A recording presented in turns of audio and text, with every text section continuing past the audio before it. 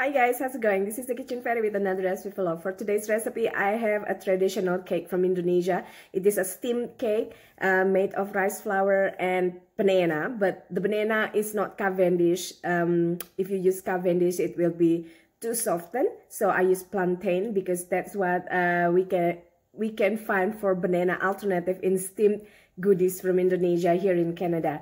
In Borneo, where I am originally from, it is called Pais Pisang, while in Java, another island in Indonesia, it is known as Nagasari. Check out the full video now. See you soon again. Bye!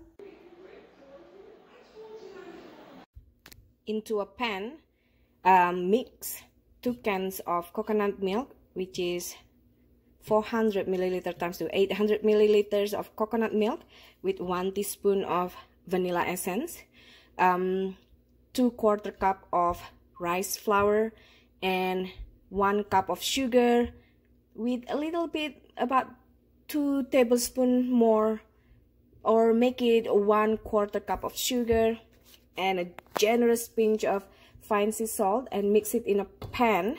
And then we're gonna bring this to a boil until a bit thickening.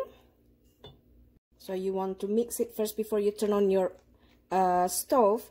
Like in Indonesia, we use fresh coconut milk that we make ourselves. But here in Canada, I use canned coconut milk because it's so convenient. And also, fresh coconut is hard to find. So you want to mix it first before you turn on your stove.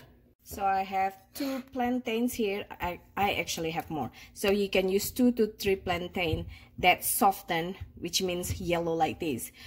In Canada, the plantain usually sold in green and super firm still. So you want to wait until they are kind of softened and yellowish. So we're just gonna slice them and place them into a plate. And you want to continuously stirring once you turn on the the stove, so it doesn't scorch on the bottom.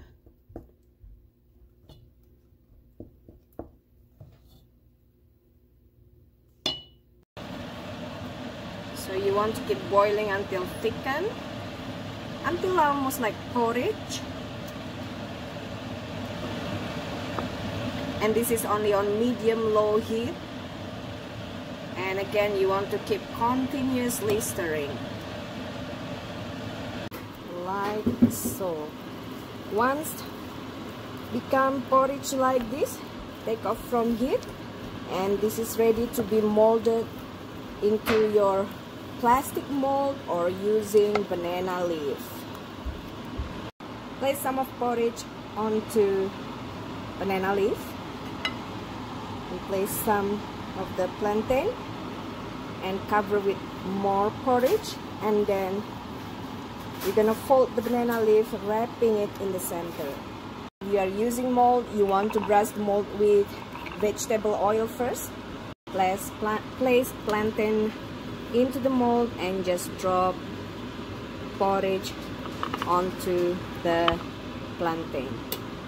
Place into steamer and steam it for 30 minutes. Smells wonderful. Steamed banana leaves.